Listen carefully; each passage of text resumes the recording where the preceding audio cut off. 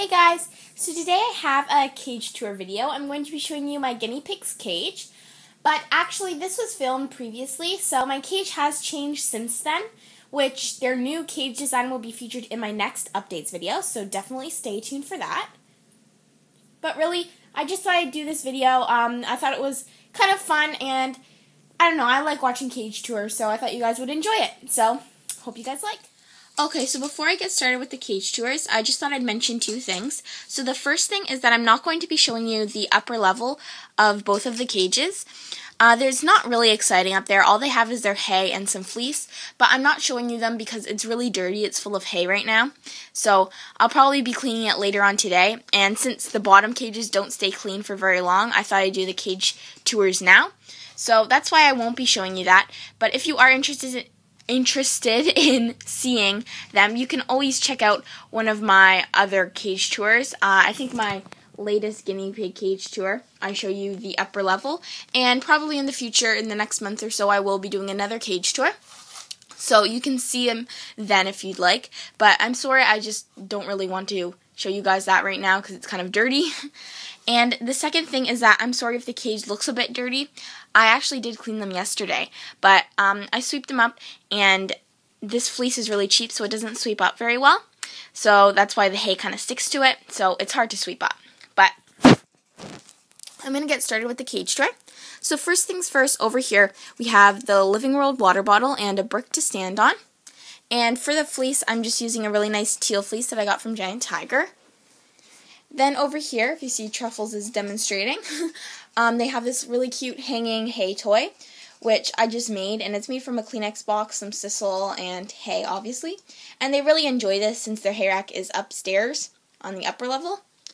Then over here, I have this sushi roll toy, and as you can see, they've kind of enjoyed that. Then I have this Java wood ball. And as you can see, they also really enjoyed this. They love playing tug-of-war with it.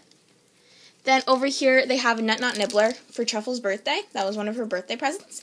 But she hasn't really enjoyed it much. They're not big wood chewers, but I thought it would be something fun and different to have. And then over here, they have a loofah, because a few weeks ago they destroyed one of these loofahs, but now I guess they're not interested in this one. And then over here, they have a tubey tunnel from Piggy Pig Pigs.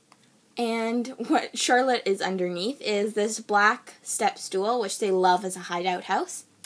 And on the bottom, they have a cage liner, which I got from Pocket Full of Pets. I will be doing a haul on that later on. I got it actually a while ago, but I haven't been able to edit that haul yet. So that'll probably be up soon, and I'll explain more about that. They have their pellet dish over there. Then they just have a fleece over top of the liner because it just makes it a lot more softer and easier to clean. And then over here they have their hanging bird toy, which they love. And then they just have their ramp leading up to their second level. So outside of their cage, I just have this Versalega popcorn and honey stick, which was featured in my latest haul, if you want to go check that out. But they had this yesterday. I gave it to them yesterday, and as you can see, they really liked it. But I took it out today because I didn't want them to eat the whole thing in one, sitting, because it's really sugary. You can, smell the honey off of it. It smells so sweet. So I thought I'd just pace them out and give it to them, a day each week or so. So they'll eventually finish it, but it just won't be, all in one sitting. So up there, I just have the 2x2 hay section for them. And Toffee just really, really wants out. You want out, bud, don't you?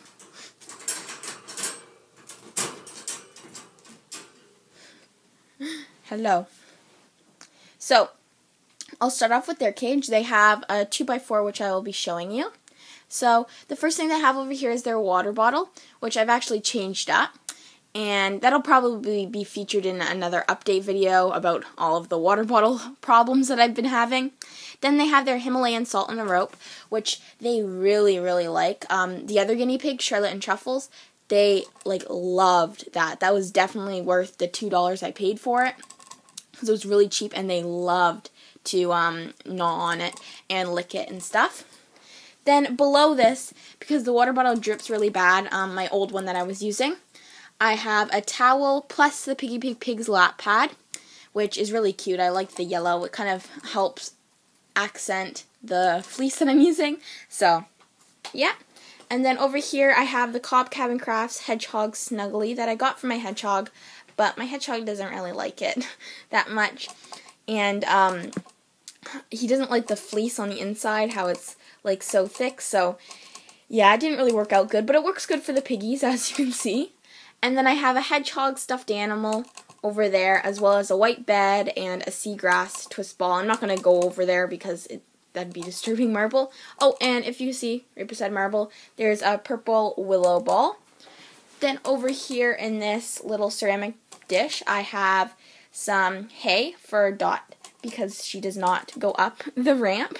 So, yeah. And the fleece that I'm using, by the way, is just this little zigzag one that I got from Fabricland. But over here I have this really, really good idea, because I think it doesn't really matter if you're in Canada or the United States, you can get these little coconut cabana things. Well, these are so good for guinea pigs and rabbits, because they're meant for hamsters and like mice and gerbils to run in, but if you stuff them with hay and they can roll it around, it's actually so awesome for them. So I would really suggest picking these up. They're not too expensive. They're like $4 and they're really, really fun. So yeah, that's a really cool toy and the pets really like them. Then I have just like this little wood block. Over here I have a homemade toy that Charlotte and Truffles destroyed, so I thought I'd give it to these guys to destroy the rest of it. And then they have their ice cream ceramic pellet dish. And then over here we have their carrot sisal toy. It's right there. And then they have their Piggy Pig Pig's burrow bag, which they really like. And then over here we have a whole bunch of different toys. So I have an applewood stick. This is how Truffles and Charlotte destroyed this little loofah bite. That. We have this kiwi stick. We have a little alfalfa bale, and we have this Polly Pop, or not Polly Pop, I call them a bun pop, which I made for them, and they seem to really like them beforehand, so yeah, it's fun for them. And then over there we just have one of those loofah-covered wood pieces, and then we have one of the bent grid tunnels covered with fleece, and one of those microfiber drying mats. And above there we have the pillow that says no attitudes allowed.